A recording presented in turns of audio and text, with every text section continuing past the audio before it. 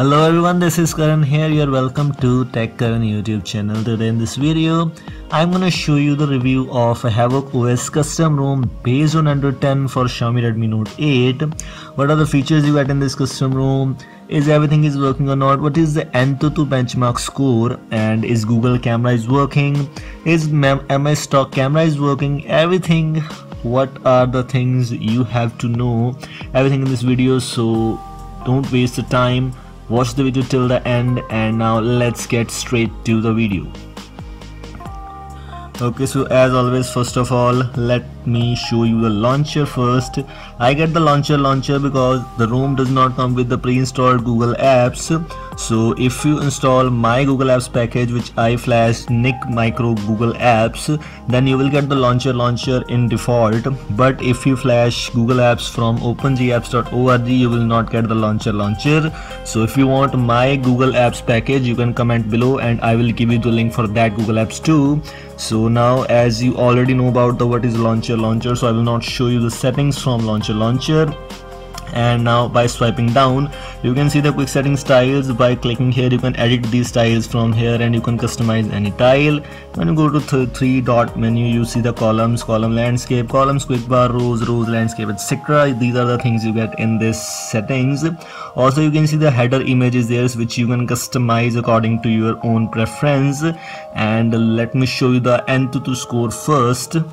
The Antutu score which you get in this custom ROM is 1,72,716, which is, I think, the first best ever Antutu score in custom ROM. Previous best was 1,72,600 something. I don't remember actually. Sorry if I'm wrong.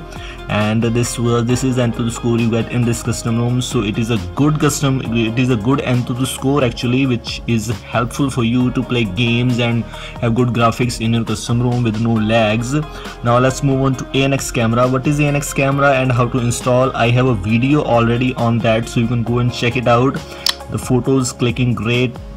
48 megapixel camera is working. Portrait mode is also working. Night side panorama is working. Pro mode is also working. So everything is working, no bugs at all in this camera, so which is a good thing. Now let's move on to Google camera, and Google camera is not working. Wait, let me show you. By clicking photo, it is force stopped again.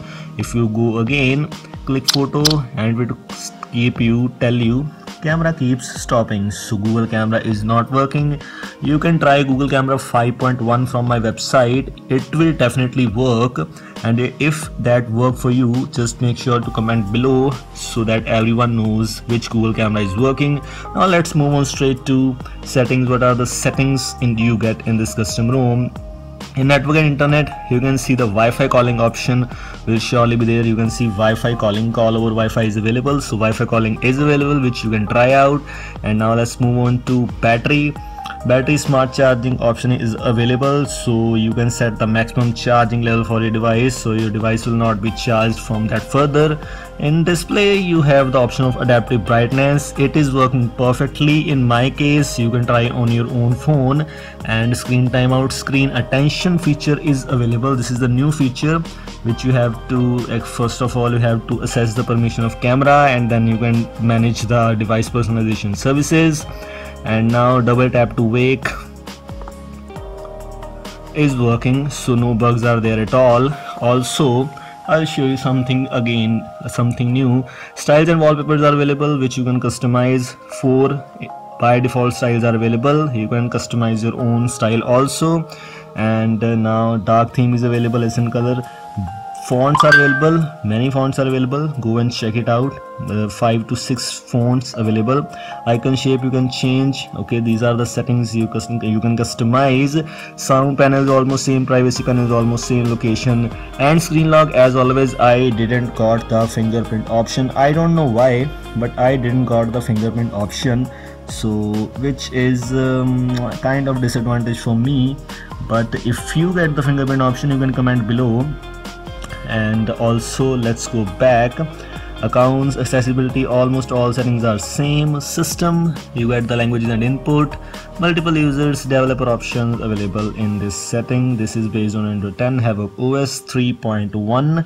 And now let's move on to Havoc settings. Configuration center, you have this. In status bar you have the option of clock and date custom logo. You can get the Havoc logo here, you can see. And also you can disable this if you don't want this custom logo on your device.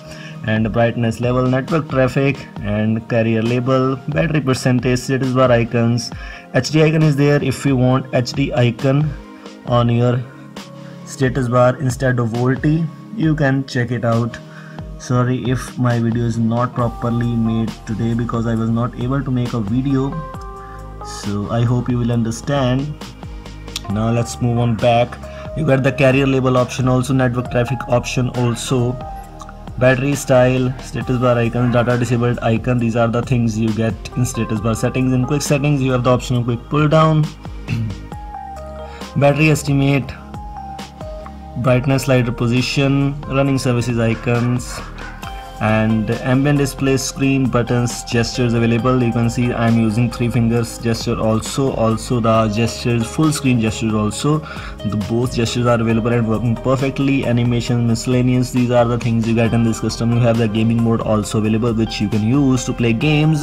So this was from this everything. How to install this ROM? Wait, let me show you. First of all, just go to recovery. I will recommend you to use pitch black custom recovery. You can use any other custom recovery if you want, like TWRP or anything. I've already made a guide on how to install pitch black recovery, how to install TWRP recovery, so make sure to watch them if you have any problems in this. And I'm not responsible for anything goes wrong with your device. Just go to wipe, advanced wipe, Dalvik catch system vendor data. Just swipe to wipe. Now let's go back, go to install. Here locate the file where you have downloaded that. The link is in description. Go and download the ROM from there. Wait, just select that file. Now swipe to confirm flash, and after that you have to install the Google apps, and you can install the Google apps from here. Swipe to confirm flash again, and after that simply reboot system, and everything is done. So this was all from today's video. I hope you like it. Thanks for watching and goodbye. See you in the next video.